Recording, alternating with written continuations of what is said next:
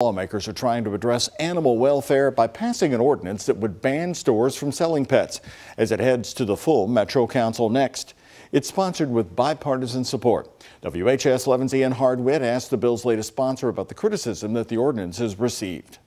Now that the ordinance that would ban the sale of dogs and cats in stores across Louisville comes out of the Public Safety Committee, it's going to be heard by the full Metro Council this Thursday. Now, that ordinance doesn't affect pet adoptions, which is what most stores like Feeder Supply or PetSmart provide. We have gotten more people reach out to us about this ordinance than anything else we've done. That's in the 9 months Councilman Andrew Owen has been on Metro Council. He says support from his district is overwhelmingly in favor of the ban. When we spoke to Puppy Graham, a corporate puppy store, about this proposal back in August, they told us in a statement, "We are against any ordinance that would reduce individuals' rights to choose where to obtain their pet," adding that it would prevent people from having a puppy bred with certain temperaments and characteristics as an emotional support/service dog. But the ordinance's latest sponsor disagrees. I think if people are looking for a dog or a cat with certain characteristics, they can find them. This proposed law still permits local breeders to sell directly to customers, but provides some regulations on the conditions those pets are kept in. It requires kennels or catteries to feed on certain schedules, provide medical care, and maintain clean and spacious living spaces. Louisville Metro Animal Services says 4 businesses are currently licensed in Louisville to sell dogs and cats. Petland, another corporate pet shop, sent us a statement saying their upcoming Louisville location won't be able to open if the ordinance passes. In it, Louisville General Manager David Bravo says, if passed, this pet sale ban will hurt the economy, repeal consumer protections, cancel job opportunities, and invite black market puppy sales into the city. I moved my family and children here for this opportunity, and we were completely blindsided. Like I said before, adoptions are unaffected by the council's decision.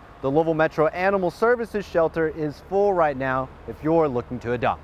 Reporting in Louisville, Ian Hardwitt, WHAS 11, on your side.